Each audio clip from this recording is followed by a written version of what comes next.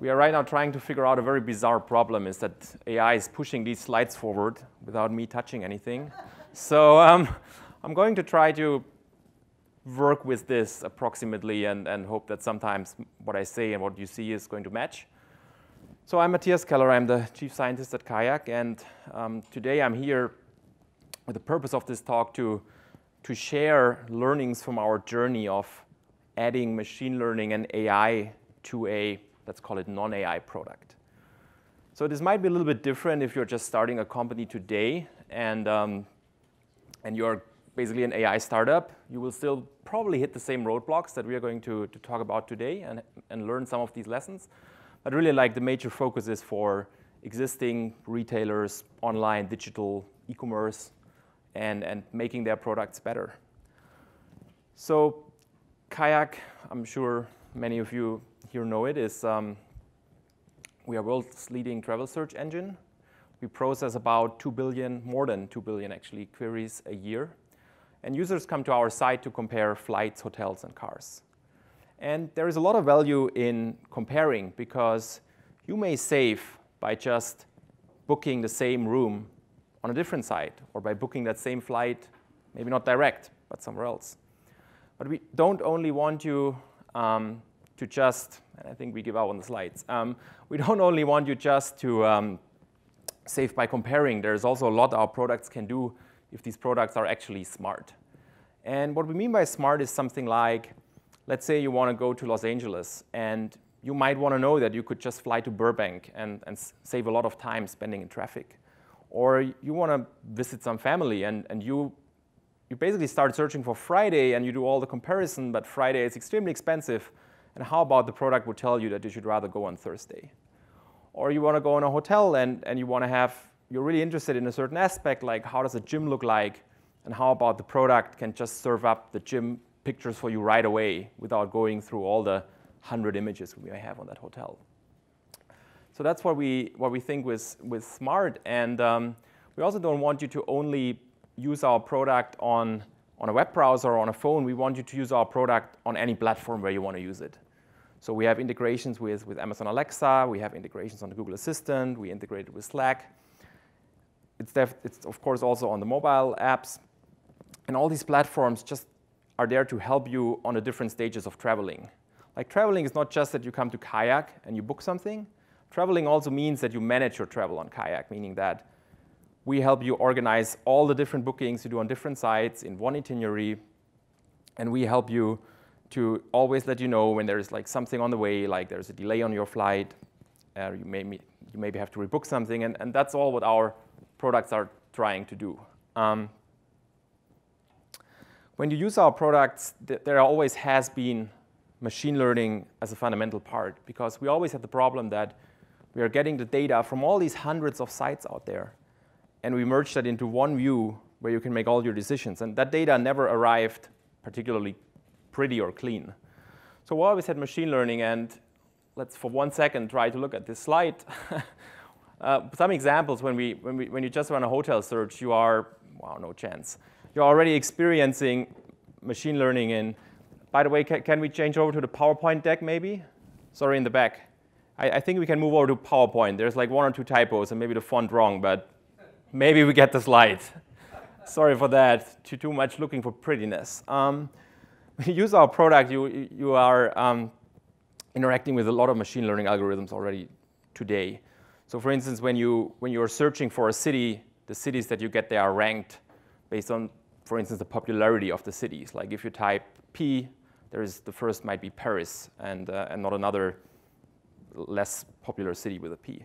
When you look at our hotel page, the image that shows there on every hotel, it's just not a random image. It's an algorithm that says, like, we want to show bedrooms, or it's an algorithm that says, like, we want to show exteriors.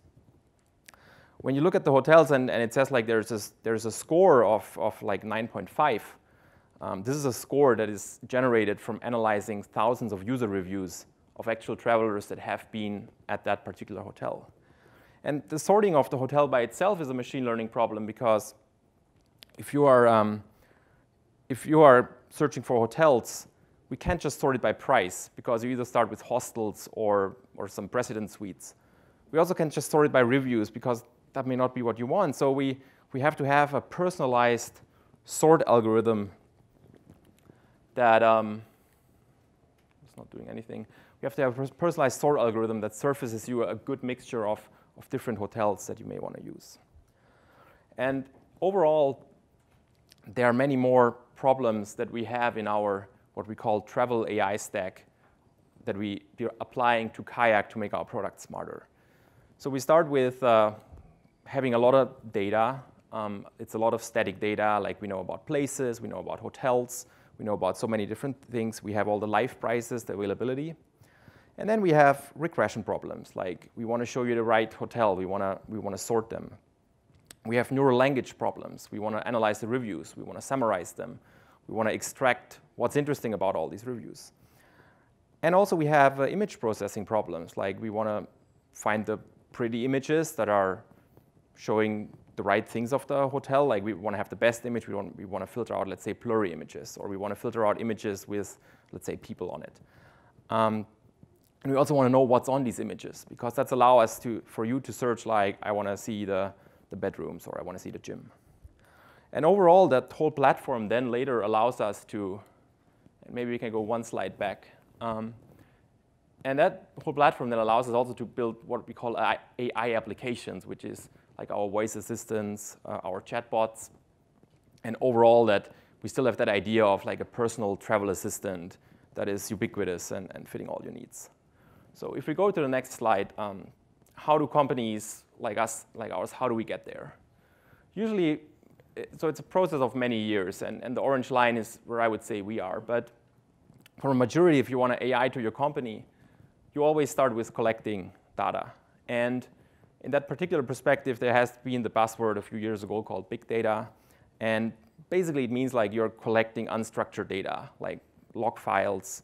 Like unstructured data, basically, it's not just like one transaction, $50. It is a lot of context, like a user, somebody clicked on something, somebody moved from this site to that page, and just a lot of terabytes of data.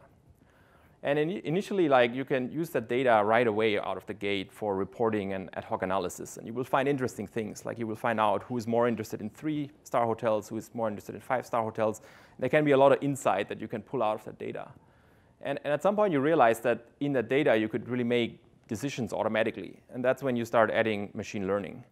And at the very beginning, that's like usually, I call it like a simple model, like probably not the neural net ideally, and it's like a one-off, like maybe a great intern project or another effort where you really have this one problem and it adds immediately to your business. You start doing it, but you may have it on the side then for a while and not touch it anymore. And this at some point breaks if you scale and if you want to have more complex features, when you really have to run what I call here machine learning pipelines. Like you really need to have a process how you regularly start to collect the data, clean it up, train your model, run different variants of the model, send your model to production, measure it in production, have a constant feedback in there. You may also be in your company that like there are suddenly hundreds of data scientists and they all need some sort of like the same features, like how do I calculate the lifetime value of a visitor? And you put that in what I call here feature databases so that everyone uses the same features and the same kind of like baseline numbers. And you may end up with model registries. Like you have a product organization who really knows like, if I want to predict if this person is more interested in a hotel room or in an apartment, there is a model over here that I can use.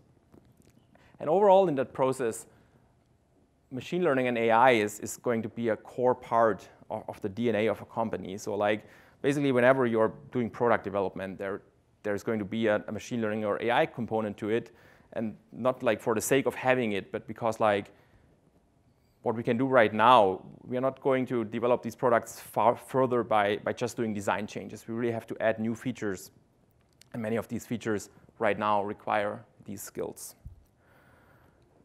So if we go one slide ahead, and I want to go through 5 major lessons learned through our decade-long or even longer process of getting better in machine learning and AI. And the first thing is that it's almost like could call it also a misconception. One has to make clear that machine learning and AI are not a wonder weapon. So we see amazing things out there. We see deep fakes. We see all these videos where like voice gets totally dubbed, video gets totally changed, and it really feels like that AI can do everything, and at some point it's maybe taken over the world. But if we look at more business applications, what we see is like let's say if we would buy a storage or an email service, we would usually look like for the 4, 5, 6 nines, which means like 99.999 and so on availability. And if we look at machine learning and AI, we are far away from that range. So like if we look at image classification, which is a super well-studied problem, and it's based on millions of images that these researchers use, I would say we are right now at something like 98% accuracy of kind of like detecting a dog versus a cat and so on. And if we go away from image processing, this can go down massively immediately.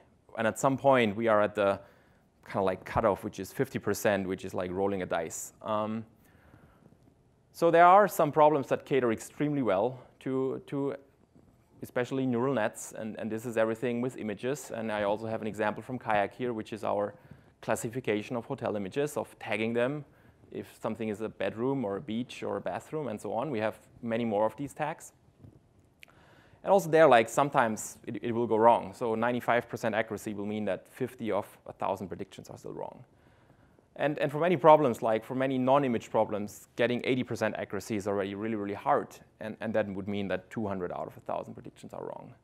And one thing also to keep in mind, and there are some outliers, like we have seen the Go playing machine from the Google Brain team that was really, as I said, like playing moves that nobody has ever seen before. But at the end of the day, for the AI we talk about, it is really about algorithms learning from already existing data. So they're not going to generate any new solutions. They basically can give the best answer of something they have seen before in the training data set. Lesson number 2, and would be nice to get the next slide. What's interesting in machine learning is that, and AI is like, there has been an amazing amount of progress. And if you would start now to download TensorFlow and to train your first neural net, and I think one of their examples is this handwriting data set over here, you were probably done by the end of my talk. So it seems extremely simple to train a neural net. So sounds like easy, right? Like just do that with my own problem and I'm done. The reality here is like one has to really know that if we're applying this to an actual problem that is in our business, it's going to take weeks or months, and it may not even work out. And there are many reasons for that. We may have a problem that is just not within the wheelhouse of machine learning algorithms. We may have a lot of issues collecting our data together. Data is very often the problem, because also if we think about it, like these image classifiers, they were trained like on hundreds of millions of images, and we just may not have so much data. So careful here, like it's doing machine learning and AI is a serious undertaking. The next lesson, which fits to that, is specifically talking about data. So realizing that machine learning is definitely a data play. The more data you have, the better your algorithms perform. It seems very natural to say like, well, I have this 10 years of data, so let's just use that data because it gives me a massive head start. But what we saw is that we really very often went more into trying to pipe fit this data instead of making real progress. And as much as it's allowed to look into historic data, one has to be very careful of that data because it has been recorded many, many years ago. Maybe not everyone involved in the recording is kind of like still available. There have been all kinds of bugs during the time. There's different levels of what this data can offer because like additional data points, like it has been augmented over time. And there are many, many tricky things in that data, and most likely what we realize is that our algorithm right now would do so much better if there was one more thing. If we would have that would be the perfect feature. And instead of trying to kind of like get that feature through all kind of proxies and mangling the data and trying to somehow find it and trying to somehow estimate it, we think, or we learned that it's the right route to just start data collection from scratch, try to get the data there and get the data the right way we need it for our algorithm. Moving on, one more. What's also very interesting, I'm coming a lot from, my background is the foundation is in software engineering, and I think we all have a great understanding how agile software development works. We do these sprints. They go 2 weeks. We have a review. We have tasks. We give these points. Like we have good estimates how long it's going to take a senior developer to do this or that, and how many points do I have. And this doesn't really work like that in machine learning and AI projects. There is still a research component to it, and there has to be a research component to it. And the risk here now is that one can get sidetracked pretty fast. I'm showing here the CloudGate in Chicago as an example for, we often say like the risk of chasing the shiny object. One has to be really careful in, should I really go with a neural net? Everyone who kind of like is new to the scene kind of like likes working with these neural nets because there's a lot of appeal, but they may not be the right thing for the business. And when you start looking into data, there are so many things that are going sideways or wrong or are really interesting that you can really lose sight of what you're trying to achieve very easily. And as much as we cannot run machine learning and AI projects with like story points, it is really very, very important to have regular, let's say it's also like a 2-week checkpoint of really looking at where we're at, how much better did we get in the last 2 weeks, is there any chance that we are going to get significantly better in the next 2, 4, 6 weeks, should we continue with the project, should we kind of like stop doing it, is it ready for production? And now coming to lesson number 5, and this is the final learning for today. One also has to understand, and this is like when I showed the different maturity levels of companies doing AI, it's really a cycle, and it's a process that one has to really be fully engaged with. If we train a model today, we train it on the data we have seen basically until yesterday, and tomorrow's data might be very different. There can be completely new data points showing up. Let's say in the Kayak case, there may be a new airport, or there may be a new type of hotel, or a new language, or like there are so many things that change. And as much as we can try running our existing machine learning model with a belief that everything is still going to be fine, the better route is to continuously measure and retrain when needed. And this is in a little flywheel over here. So one really has to get into the cycle of training, putting it in production, measuring against some sort of ground truth, so maybe the old model from yesterday, and then keeping to retrain, because otherwise, like we made this presentation to like our manager, what great success we had when we initially deployed that model, but all that fame is going to disappear soon if we don't keep staying at the model and keep improving it. Concluding, and this is one more slide away. I cannot change, but what I finally want to say is that it is definitely exciting what we can now build with AI and machine learning tools being available. I really think that our products are going to significantly change over time. We will see completely new products, and at some point, basically everything. There's not just like a little bit of machine learning in our products. There will be everything in there will be machine learning, and we need a lot of talent for that, and we also need to have a lot of work on the culture of our companies and really bridging this gap between software engineering, which is still needed, and machine learning and AI, and have these groups work together and build these new magical products. So thank you for listening. Sorry for the slides, and thank you. You can stay, Matthias. I believe there's 2 more people. If you could please come up. Sheila Anderson. We can just jump into the next session. Oh, wait, questions. Sorry. Do you want to take questions? I can take questions. Yeah, we have time. Does anyone have questions? Yeah, please. Where do you tend to use vendors versus like, hey, this has to be in-house partners? That's a great question, and let me use it to plug the other session that we will have later today about privacy.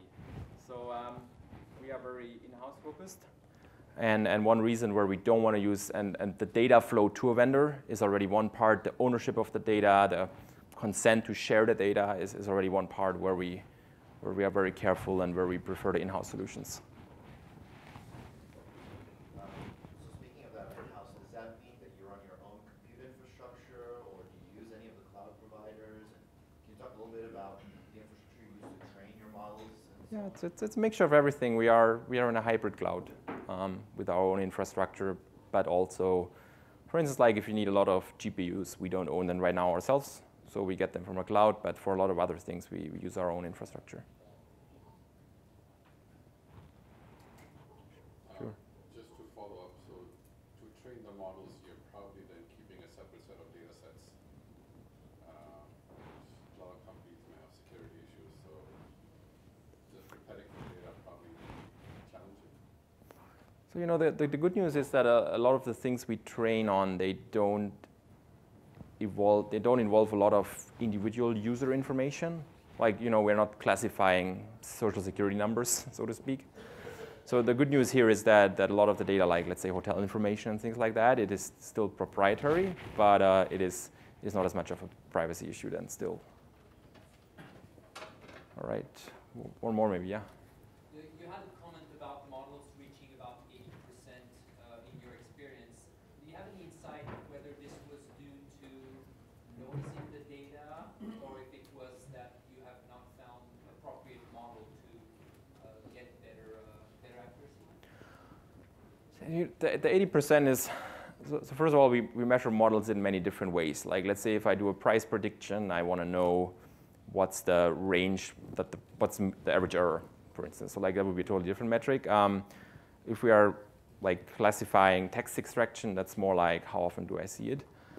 I think overall it's always a trade-off. What's the cost of a false positive to you? What's the cost of a false negative to you? How do you balance it out between optimizing for finding anything at all versus finding the right thing? And I don't think that we have that there's a specific problem of not like finding the right model or having, of course, noise on the data is always there. I think it is just like, let's say, if you look at regression problems, there is just neural nets are maybe not the best choice for it, and there are other great algorithms, but it really depends what you do. Like if I say we try some really interesting things like a lot of image work, and there is, I think, yeah, I think some things are just hard. Let's put it like that. Time for one more question if anyone has a question. We're good? Awesome. There's one in the back. It's right there.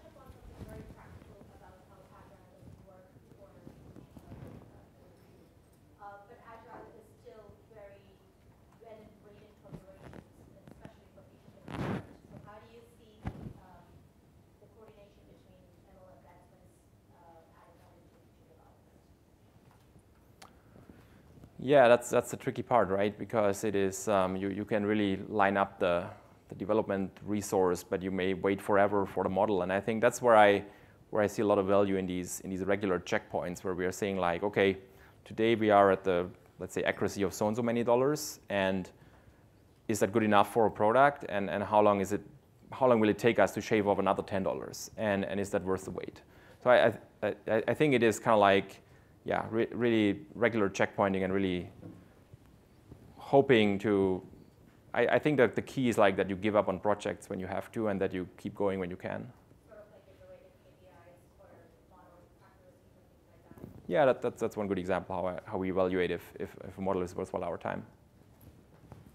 Thank you, Matthias. Thank you.